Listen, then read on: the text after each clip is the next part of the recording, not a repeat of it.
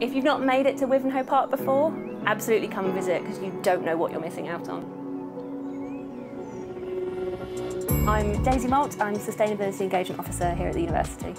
Sustainability is definitely important at the University, and we're looking at all the different ways that we can get staff and students involved.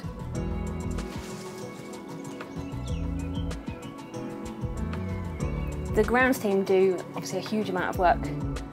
So there are certain areas where they don't cut the grass over sort of the summer period, which allows bugs and different types of wildlife to sort of flourish.